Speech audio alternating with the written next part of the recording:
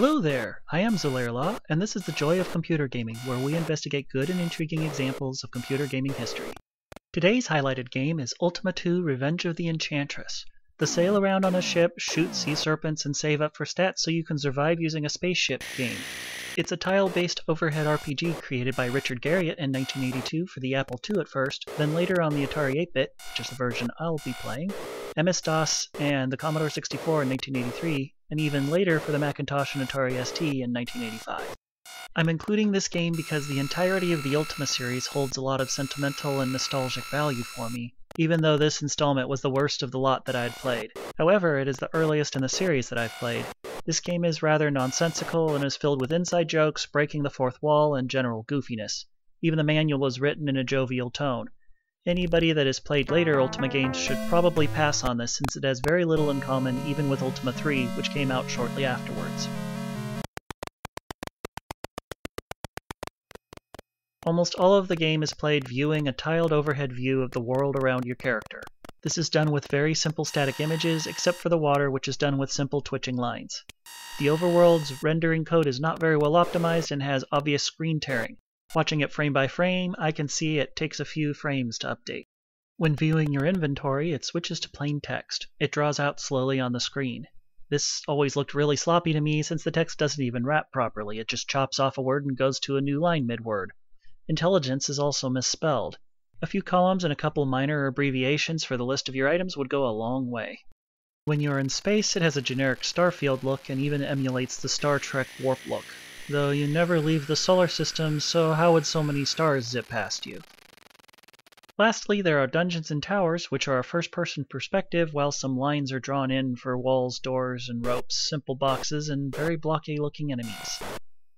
In the vaguest sense, you are a hero who is tasked with taking down Minax, an enchantress that worked under Mondaine, the villain from the first Ultima game. She has come to Earth, caused a massive nuclear war in the future, and has destabilized time on the planet, allowing you to travel through time to 5 different time periods. 9 million BC, 1423 BC, which is where you start, 1990 AD, 2112 AD, and the Time of Legends, which is where Minax is hanging out. Unlike any of the other games in the series, this game takes place on Earth and in our solar system. Most of the game takes place on Earth, using portals to gate between 5 different time periods. Even though it's supposed to be on Earth, you can play as an elf, dwarf, or hobbit, and there are orcs, demons, devils, balrons, and sea serpents trying to kill you. Since the map of the game is rectangular, some parts of the world are greatly stretched like those flat maps they often have in elementary schools. Greenland in particular is simply monstrous in size. If you go through where the North Pole would be, you come out the bottom of the map where the South Pole would be, and vice versa. It simply wraps around in all directions. The terrain is simple, being passable on foot, like plains and forests, passable on a ship, which is water of course, or impassable like mountains and walls. The only exceptions are swamps, which do a small amount of damage to you every step, and force fields, which do 1,000 damage each step unless you have the ring. There are various villages, cities, and castles you can visit. There's little point to going to most of them except to buy better weapons, armor, and food. Unless you're a major cleric, then you can buy spells as well. Giving money to Lord British gives you more health, so you'll be paying him a bit. However, some cities like the village in 2112 AD have some items you can grab as well. When you enter a city, it is reloaded every time. When you go back to an overworld map, its state is however you left it with any ships, horses, planes, and rockets you may have left behind. In 9 million BC, Earth is almost just a single unrecognizable landmass, which is probably supposed to resemble Pangaea, which actually broke apart about 175 million years ago. This whole area is hard to navigate and has a lot of swamp which causes damage to you. Though nothing like humans existed back in 9 million BC, there is still a village here, and of course the regular cast of enemies that make no sense here, like orcs, thieves, priests, and pirate ships. The Time of Legends is where Minax resides in the center. Aside from a protective barrier of mountains around the area where the portals appear, it's just a giant open circle of plains surrounded by a single ocean. A huge number of powerful monsters stood out here as well. 1423 BC, 1990 AD, and 2112 AD are all very similar to Earth as we know it, though Alaska and Siberia are connected in the earlier two. Some cities and dungeons move around between them. Lord British's castle exists only in 1423 BC and 1990 AD, and seem to be identical in both of them. 2112 AD has several portions of the planet a bit on the messed up side. South America is separate from North America, California has drifted away a bit, the Arabian Peninsula is completely missing, and there's a giant watery crater in the middle of Russia.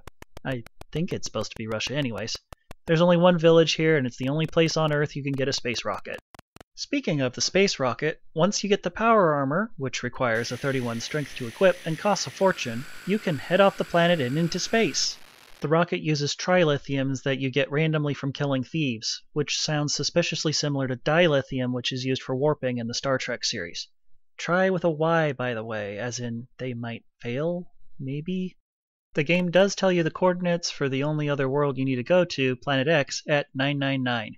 In the water right next to the space rockets are a giant 666 to tell you where Earth is, but you see it as soon as you enter space as well. In fact, the manual lists where all of the planets and the Sun are, except for Planet X. The Sun kills you, but the other planets can be landed on. There's no real point to going to any of them, though, other than Planet X. When you land your rocket, you must land on planes or you will die instantly. And lastly, there are the dungeons and towers. You must go down dungeons and up towers. There's no real point to going into these at all. You can play through the entire game without doing so. I've not found any benefits, not even anywhere with a lot of chests like you find in Ultima 3, but I haven't had an incentive to spend much time mapping them either. You can't even view maps of the dungeons or towers with helms like you can with gems in Ultima 3. Most of the commands in the game are done with single key presses. A to attack, E to enter, and so on. Like most Ultima games, Z is for viewing your stats. Moving uses the arrow keys on the Atari without pressing any other keys, which is great if you have a real Atari, and very annoying otherwise because up is minus, down is equals, left is plus, and right is asterisk. To make life easier, I just create a custom keyboard in the emulator with the arrows mapped to those keys for playing Ultima 2 and Ultima 3. You can't move diagonally, though the AI can. One very frustrating thing about the controls is the game doesn't allow delaying key presses even a little. When you get the CMD prompt, anything you had just pressed is cleared. This is the opposite problem we had in Telengard, but here it would actually be useful because so often you're fighting an enemy by pressing A and then the direction. If the enemy hits you, it delays your prompt by about half a second, so if you're just pressing the keys over and over, you'll slip up and press the direction instead of A at the time the prompt appears. So your choices are to live with it or to attack more slowly. To make matters worse, the key clearing does not apply to pressing the direction keys. This was probably done to make it less annoying to move around, but it further exaggerates the problem when attacking things. The manual even makes a mention of this like it's a feature requiring you to pay more attention to the timing. All I have to say about it is grrrr. There are a few weapons and types of armor in the game, each of which is better than the previous since they only change how much damage you do, or how much damage is prevented, with the exception of the best weapon being the only way to kill Minax and the best armor being the only way to get into outer space. And no ranged weapons like bows and phasers don't actually let you attack at a range. There are a host of other items that you'll obtain, almost exclusively from thieves. Some of these give you abilities such as blue tassels allowing you to board ships, a brass button and a skull key are needed to pilot a plane, wands and staves are needed for casting spells, and so on. Others are expendable, such as coins which you rub to negate time for a few moves, or trilithiums which are used for fuel for rockets. And still others seem to do nothing whatsoever, like the 3 kinds of gems you'll find. You never know when you get these without looking at your stats. There are also tools and torches which are only used in dungeons, and keys. Keys only drop from guards, but you will need several of them to complete the game, which means you are forced to kill guards to succeed in the game. There are 4 types of rideables as well: horses, ships, planes, and rockets. Horses let you move 2 spaces for each space everyone else moves, but you also lose food really fast, about 1 every 2 spaces. You can't even enter cities while on a horse. Ships are way overpowered, allowing you to go long periods of time without food as long as you don't pass, and dealing massive damage to enemies while never missing, well, except through the wraparound. Planes freeze everything while you're flying, but they can only land on planes. Yes, planes need to land on planes, and don't you forget it! And rockets take off into space, can travel to other worlds, but otherwise you can only try to land it. You have to take off into space again to move it. Right off, your goal should be to fight thieves until you get a blue tassel, then find a pirate ship to take over. After getting a ship, the game turns into easy mode. Spells are essentially one-use items that you buy in sets of 5. They are only used in dungeons and towers, and can only be used if you're the appropriate class, clerics for cleric spells or wizards for wizard spells. All things considered, they seem completely pointless. Just for the heck of it, I made a cleric to test out spells. The 6 cleric spells really are just for dungeons: light, down ladder, up ladder, pass wall, surface, and prayer. not even a simple healing spell. And my character is female. You choose a gender in this game, but the cleric merchant is calling my character Brother Janna. You still need to get a wand or staff to cast cleric spells at all. And though prayer sounds like it might be useful outside, it just fails there. In a dungeon, it seems to instantly kill your opponent, but when you only get 11 gold out of it and it fails a lot and it costs over 200 to buy a whopping 5 uses, it just further cements the uselessness of them. So the wizards have got to get something good, right? Right? Wrong. The first 3 wizard spells are the exact same, but they could also get Magic Missile, Blink, and Kill. I only tried Magic Missile, which kills the demon-looking creatures in the dungeons, but honestly, what's the point? It costs so much to get these spells, you have to find a staff or a wand first, and then you can one-shot enemies in the dungeon, which give you a lousy amount of gold and worthless experience. Enemy wizards can blast you from a space away, even through mountains, but you can't even cast spells when you're not in a dungeon. When making a character, you have 90 points to distribute. You can distribute less and the game doesn't care, but if you distribute more, it just resets without telling you what you did wrong. The minimum number of points you could put into a stat is 10. If you put less, it again resets without telling you why. There are 6 attributes: Strength, Agility, Stamina, Charisma, Wisdom, and Intelligence. Strength governs what armor you can wear and supposedly how much damage you do. Agility governs how well you hit, about a percentage chance equal to your agility, as well as what weapons you can equip. Stamina supposedly decreases the damage you take, but I've never noticed it change anything. Charisma lowers prices, Wisdom helps cast cleric spells, and Intelligence helps cast wizard spells and lowers prices as well. Then you pick a gender, race, and a class. Males get plus 5 strength, females get plus 10 charisma. For races, dwarves get plus 5 strength, elves get plus 5 agility, hobbits get plus 10 wisdom, and humans get plus 5 intelligence.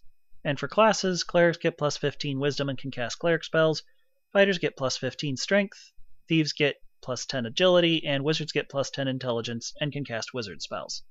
If you want my opinion, dump everything into agility. Make a male elf thief, though you can play female instead if you want the prices to be lower. Not missing over and over and over is so vital to your survival in the early game, and you need a high agility to equip the final weapon of the game anyways. Unlike just about all other role-playing games, well, except Rings of Zilfin because it's strange, you can just buy yourself more health, up to a maximum of 9999.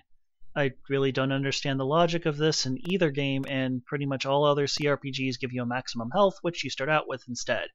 If you ever run out of food, you die instantly, so be certain you don't run out of that either. You get experience from killing enemies. Aside from your character sheet saying you are a level X whatever, where X is your experience divided by 100, it does absolutely nothing for you. You also get gold from killing enemies. It's the currency of the game, and boy do you need loads of it. Too bad you pretty much only get it from enemies and only 0 to 17 gold at a time. The AI controlling the enemies is almost non-existent. It will try to get at you in a straight line, orthogonally or diagonally. You can't even move diagonally, so this feels a bit like cheating, but they get stuck on the littlest things, so they need some sort of advantage. This also makes it easy to get the enemies in a giant line when there are a lot of them, particularly in the time of Legends. Enemies simply try to attack and kill you, but there are at least some differences between them. Various enemies just attack you and that's it, like orcs, fighters, clerics, and guards. Guards do massive damage, but at least they drop keys which you need to complete the game. Thieves may randomly steal items from you, but they also drop most of the items in the game, so they are necessary to kill in droves. Sea serpents and pirate ships can only travel through the water. There are enemies that apply debuffs to you. Demons paralyze your legs, devils paralyze your arms, and Balrons make you fall asleep. They get to do this and make an attack on you, which is rather annoying. They can also do it from a space away, so they can cause you to fall asleep through walls or mountains or the like. There are items to help defend against those, such as green idols to protect against sleep or boots to protect from leg paralysis, but they aren't guaranteed to work. When enemies are nearly dead, sometimes they will run away from you for a random number of turns. This is both interesting and annoying, but doesn't do much when there are big groups except to prevent them from attacking back. There is a bug when attacking or firing a cannon through the wraparound, which causes you to always miss. For attacking, you can easily cause it over the Siberian-Alaskan Bridge in 1432 BC and 1990 AD. For cannons, you can do it anywhere along the edge of the water. The enemy you are missing can still hit you just fine, however. NPCs in towns that are not trying to attack you either move completely randomly or stand still, except shopkeepers which will follow you. A number of jesters in New Jester on Uranus also follow you, but aren't aggressive unless you attack them first. Talking to almost all of them, just give a generic response based off the image they are using, so guards will pretty much always say, "Pay your taxes." Wandering merchants will say, "Will you buy my apples?" Wizards say, "Hexy poo hex on you." Fighters say, "Ugh, be tough," and so on. Also, I haven't tested in every city and castle, but it seems there is one completely invincible guard or enemy in each one. You simply cannot hit them even with the ship's cannons. I'm not certain what the point of this is other than to greatly annoy the player. They are also mentioned in the manual. My axe, the final enemy of the game, teleports between two corners of her castle whenever you hit her and hits you with spells from several spaces away. This is particularly frustrating if you have the invincible defender constantly beating on you. There is absolutely no music in Ultima 2. There are a few different sounds which are distinct, some very unique sounding like firing a cannon from the ship, or being hit by an enemy, and they serve their purpose but are nothing extraordinary. Some of the sounds are really annoying or just seem out of place, such as the intro warbles and going through portals.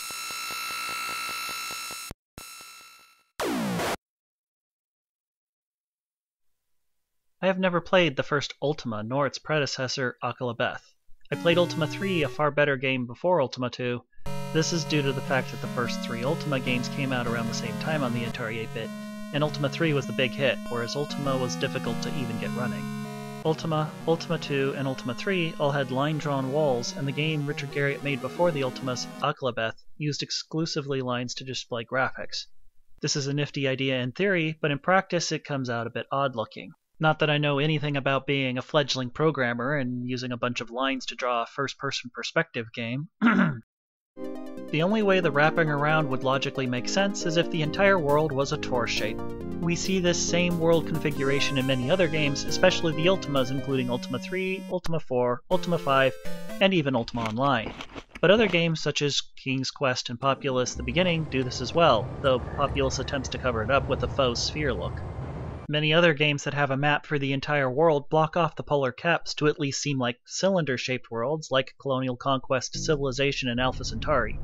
However, most other games with flat maps simply have borders on them to prevent this wrapping around effect, such as Seven Cities of Gold, Machiavelli, Fantasy Empires, or Battletech Crescent Hawk's Inception. Even Ultima 6 ended up using a border to prevent you from wrapping around the world. I went to every single planet in the solar system to see what was there. There wasn't much of interest, really. It makes me wonder why Richard Garriott even bothered having them there, except to say that they were there. It's just a bit sad that you don't see anything going to them. I wouldn't expect anything like Captain Blood when a planet zooms in and you see it's rotating, but even just the map with a simple curve on the edge of the screen would have been nifty, I think, and not too hard to code. Going to the sun kills you for some reason, and there's absolutely nothing on Mercury, Venus, or Saturn. Mars and Jupiter have a single city to visit, but it isn't very interesting. Uranus has a very annoying city called New Jester, which has silly terrain drawings, the word "ha", and a lot of jesters that follow you and do crazy damage if you attack them. I've also been attacked by the terrain while I was there. Pluto's terrain is somewhat interesting, with difficult spots to land in, some ships and planes you could ride, a pointless city, and an awful dungeon that has lots of trilithium, but I couldn't figure out how to get out of that. Oh yeah, and there's a computer camp on Neptune. This apparently contains a lot of inside jokes and references to things in Richard Garriott's life, but it is so out of place it just feels forced in. It is probably a reference to an actual computer camp he attended in 1977 at the University of Oklahoma. Did he feel Oklahoma was like being on Neptune, perhaps? In the game, the city includes a few, I would assume, real people that inspired Richard Garriott to make games, along with several different cabins, a giant smiley face made of water, force fields, and non-moving orcs stuck in bars, and Poor Debbie's pool. Almost all the wandering NPCs are orcs. There's also an orc named Howie the Pest asking Richard Garriott if Ultima 2 will be finished soon, and Richard says, tomorrow for sure. Have you ever landed your rocket on Neptune only to find it completely barren except for a computer camp? This ever happened to you? Seriously though, computer camp on Neptune? Seriously? At least the similar hidden level of the Talos Principle, with loads of in-references as well, was, well, hidden behind a false wall, and didn't feel so ridiculously out of place. I don't know if it's a bug or intended, but in every version of the game I played, the time portals don't show up for the first 400 or so moves of the game. There are two portals that appeared near one another in the first stage of 1432 BC at the beginning, and I could just sit there for a long time before they finally start showing up. There is a bug with the portals which seems to be hard to cause, but I did get a recording of it. This is in 1423 BC, where you start the game. This portal is supposed to take you to 9 million BC. However, if you come at it rapidly, the portals move slightly later than the screen updates, so that portal is still there when you land on the square, then jumps to the next spot. This leaves plains under the portal, even though it's supposed to be forest, and teleports you to where the next portal would take you.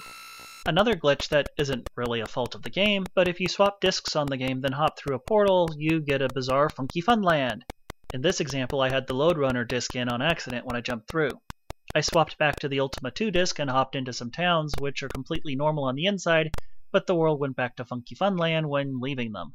I did the reverse with Load Runner while Ultima 2's save disc was in the drive, and wasn't disappointed there either with this impossible stage. You can kill Lord British in this game by simply attacking him. He's generally difficult or impossible to kill in the future Ultima games. Here he's about as tough as a guard, so he's no pushover, but he's not invincible.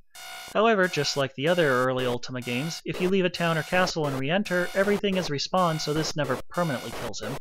Richard Garriott appears in the game in the computer camp city on Neptune. You can only get to Neptune from 2112 AD and back on Earth. Lord British and his castle are gone, so technically that means that Lord British falls from power in the future and becomes just Richard Garriott, then goes to a computer camp on Neptune, only to end up being badgered about releasing Ultima 2 130 years after he already released it. Before recording for this video, I thought Ultima 2 was a decent game and would have rated it a 6 out of 10. This is unfortunately another case of being blinded by nostalgia. This game got boring very fast, after I realized how little money I got for each kill and realized that I had hours of grinding ahead of me. And as I was recording more and more of my experiences in space, it just got more and more ridiculous and silly. I can only give this game a 4 out of 10. Play any other Ultima, even the dreaded Ultima 8 and 9 games are more enjoyable. Heck, I've even heard people say the first Ultima was a better game, but I've never played it so I can't comment on that.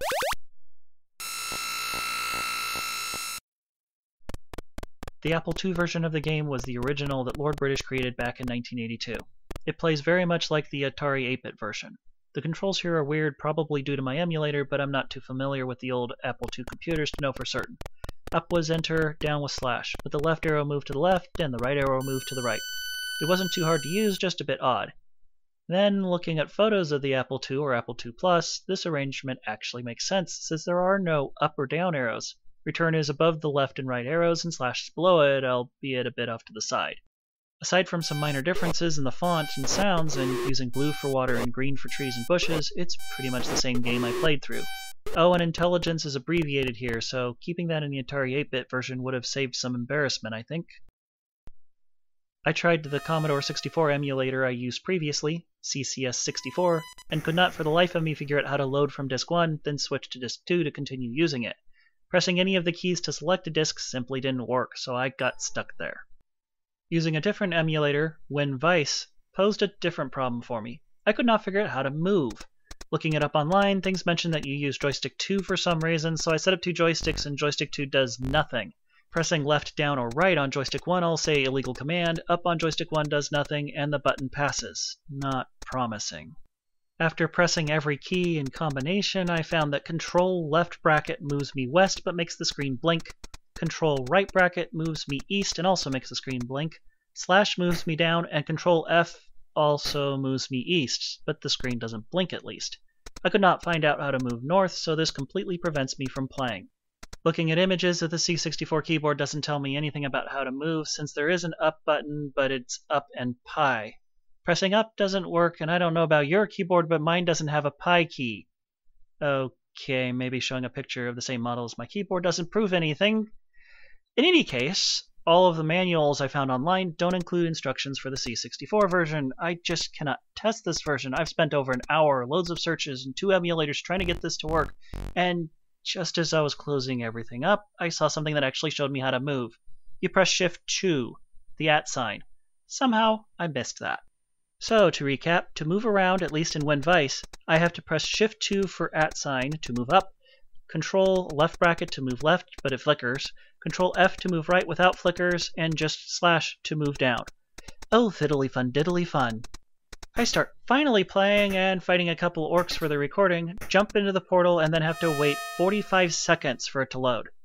Doing my typical visit to Lord British for some health and getting back takes a whole 8 minutes. Now, maybe I'm just spoiled on the Atari emulator, which patches the ROM to load from the disk almost instantly, but even on the real Atari, it only takes about 8 seconds to load new world maps. The sound is alright, but colors are very odd, with lots of things filled in with color, and everything has a washed out look compared to the other versions. I heard that this version was released before it was completed, but aside from the lack of an intro, the strange control scheme, and maybe the very long loading times, I don't know what else was incomplete about it. I've seen one site say that this is the best 8-bit version, and I'm sorry they're wrong or the emulators are a lie. I don't know which it is, but no. No, thank you. The MS-DOS version doesn't seem too bad except for the sounds, which aren't great anywhere anyways. In DOSBox, the water is blue, the trees and bushes are green, so it looks decent. It's very similar to the Apple II version in any case. Apparently on some monitors, the water ended up looking red due to how some monitors display CGA graphics. Viewing your inventory switches to 40 by 25 text mode, which looks a bit odd, but it seems to work just fine. I didn't play very far in it, but it seems serviceable depending on how slow you make the processor. At higher speeds, it isn't playable since trying to attack passes faster than you can pick a direction most of the time. Some people said they are also experiencing occasional Division by Zero crashes, but I never saw them. At around 300 cycles in DOSBox, it felt pretty good at least. Oddly enough, the portal that normally takes you to Pangaea takes you to the Time of Legends instead and shows water under you when you take it. There's also a fan-made EGA patch available for Ultima 2, which makes it look a little better. This requires a faster processor, and since the sound effects are based on the processor speed, they sound a lot different. Other than the sound, which wasn't that great in the first place, this seems like a worthwhile upgrade as well if you really want to try it out in DOS. The Atari ST version is special. It took me a little dinking around to figure out how it works. You click or hold the button down to move, and can even move diagonally. There's an intent drop-down that defaults to attack in the overworld and transact in a town that you activate with a left click on or past NPCs. You can attack diagonally also. To enter cities or use mounts, you double-click on yourself while standing on top of them. To pass, just click on yourself. So basically the entire game is played with the mouse. When attacking an enemy, it always shows a splat kind of red thing over the enemy, regardless of whether you hit them or not. This doesn't seem to make a different sound either, so you have to watch the bottom text to tell if you are hitting or getting hit. I like that your possessions are always visible off to the right, otherwise I really don't care for how you play this version. The Macintosh version is very similar to the Atari ST version. In fact, it was apparently ported by the same person, Robert Eric Heitman, who calls himself Bobbit here. In the ST version he doesn't mention Bobbit at all, but that is also the name that shows up on the C64 version I could only barely play. A Bobbit is what a Hobbit is called in Ultima 3 because every race in that game needed to start with a unique letter. The Mac version is at a higher resolution, so more information is on the screen. You could always see all of your items and stats, which is nice. The sound is annoying here, and so are the enemies. It took me over 2 minutes to kill 2 orcs, and I know this is a new character, but it doesn't take very long on any of the other versions of the game. Turning the sound off didn't make combat go any faster. Aside from the nearly unplayable C64 version, this is the worst version to play.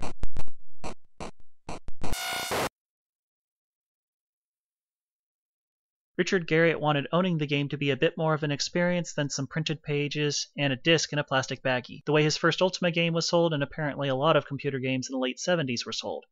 The game itself was inspired by the movie Time Bandits, so Richard wanted the game, a real manual, and a cloth map to come in an actual game box. Because of this, he had trouble finding a publisher that would support that, but finally found Sierra Online who agreed to produce the game. Ultima 2 sold over 100,000 copies. Disagreements between Richard and Sierra led him to split ways when producing his next game, Ultima 3, which he did under his own new company called Origin Systems. Throughout the series, he continued to sell the main Ultima series game with a cloth map and oftentimes another feelie, such as a Ankh that came with Ultima 4 or a black agate resembling the black stone from Ultima 6. This was a great touch, but the true treasures were the games themselves.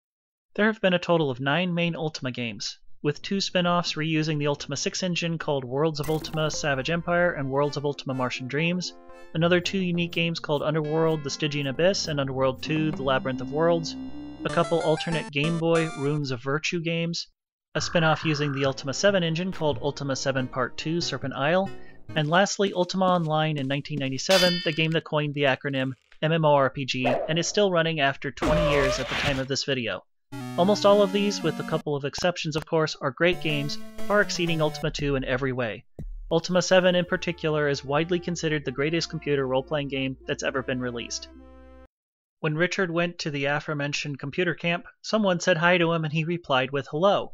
For one reason or another, everyone at the camp decided to start calling him British after that, so the nickname stuck. When he created the first Ultima game, the world was split into 4 continents, and he was the lord of one of them as Lord British. It's the name he kept throughout the Ultima series for himself, and also for the nearly immortal ruler of his game worlds. Well after creating Origin Systems in 1992, Richard sold his company to Electronic Arts for $30 million. Just about everyone involved with the company stayed through the process, and under EA, they released Ultima 8, Ultima Online, and Ultima 9. However, EA cancelled other planned Origin games such as Privateer Online, and Richard ended up leaving the company in 2000. He moved on to produce MMORPGs for NCSoft, where he stayed until another dispute over Tabula Rasa failing to be a success. He later created Portalarium and is still working on Shroud of the Avatar there. Since his father, Owen Garriott, was an astronaut, he always wanted to go into space. In October 2008, as a self-funded private astronaut, he flew to the International Space Station where he spent 11 days in space. There he recorded the first science fiction film shot in space, Apogee of Fear, which was available as a special on the DVD with his documentary of the experience called Man on a Mission: Richard Garriott's Road to the Stars. My wife tried playing his later MMO, Tabula Rasa, which had a General British in it. From her experience, it was not a fun game to play, due to weird design decisions, such as making your weapon constantly jam every battle, or NPCs that would take over cities so you couldn't buy anything there, which wouldn't scale down when there weren't enough players to resist them, which happened regularly since the game was not very popular. Everything I read about his latest project, Shroud of the Avatar, that isn't simply PR hype, just makes me sad. Sierra Online was founded by Ken and Roberta Williams in 1979 as Online Systems. It wasn't long in 1982 when they changed their name to Sierra Online, and much later in 2002 when they changed their name again to just Sierra. The company has been purchased many times, starting with CUC International in 1996, then later with Vivendi in 1999, until they were both absorbed into Activision in 2008. Sierra is best known for their graphics adventure games such as the King's Quest and Space Quest series. They are credited with creating the first graphical adventure game, Mystery House, which was released in 1980. They also published a great deal of non-adventure games as well, as Ultima 2 is proof of. Over the span of their gaming history, they've released over 100 games, a few of which I'll be including in this series, such as Hero's Quest and Goblins. So, I have to warn you, the following is going to be a bit personal. There's nothing but credits in my outro after this, so I won't blame you if you stop here. Lord British was introduced to my family through the first good RPG we ever played, Ultima 3, back in 1983 or 84. Here he was the leader of the realm, and he leveled up your characters. Through the progression of the following Ultima games, even the spin-offs, everybody in my family played them, and Lord British was an NPC in just about all of them, always a friend who couldn't do much to aid you in your quests, but would heal you or bring you back to life in the later games. My sister Amber's favorite was Ultima 7.5, The Serpent Isle. My favorites were Ultima 6 and Ultima Online. My mother seemed to just love them all, but I think her favorite was Ultima 7 until Ultima Online came out. At one time, before she was 10 years old, my sister Juliet was asked at school who the leader of Great Britain was, and she didn't hesitate when saying, Lord British. One day, while my mother was playing Ultima Online on a test center, another player character named Garriott Richard ran by and caught her attention. She chased after him and started talking to him. They quickly became friends due to their mutual love for the Ultima games. His real name is Dakbjartith, and he lives in Iceland, and after my mother divorced my father, she moved to Iceland to live with him in 2002. So far as I'm aware, they were very happy together until her death from breast cancer a year ago in 2016. I didn't inherit any money, stocks, jewelry, a house, or anything else like that from my mother. I inherited something with far more sentimental value that we both shared together from our past, her cloth Ultima maps.